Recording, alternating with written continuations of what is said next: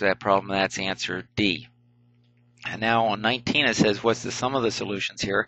Find this sum of the solutions, or to get the solutions to absolute value equations, you get two equations.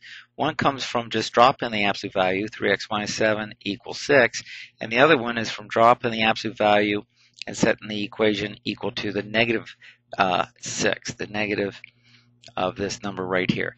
And so we add 7 to both sides, we get 3x equals 13, divide through by 3, and I get 13 thirds as one answer, and the other answer is going to be, well, add the 7 and I get 1, add 7 to both sides and you get 1, divide through by 3 and you get 1/3. Now it says sum of the solutions. Well, that would be, sum means to add these. 13 thirds plus 1/3 is 14 third. And actually, we don't even need to do that. It just says, what are the solutions? So these are the two solutions. If it said sum of the solutions, you'd have to add them together. So we don't need to do that. We just need to give the two solutions, and that's answer D. Okay, the last one here says, get the equation of the line that goes through this point, -1, 2, and is parallel to the equation 12x minus 3y equals 10. Well, if it's parallel to it, it's going to have the same slope, so we need to get the slope of this line.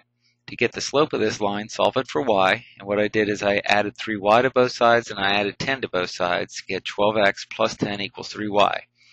Now divide both sides by 3.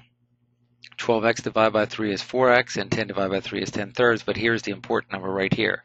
The slope is 4. So now I know the slope is 4. I'll put m as 4, and I also have a point.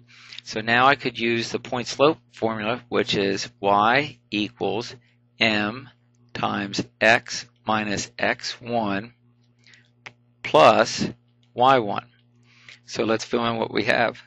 We get y equals, the m is 4, 4 times x minus, the x1 is a minus 1.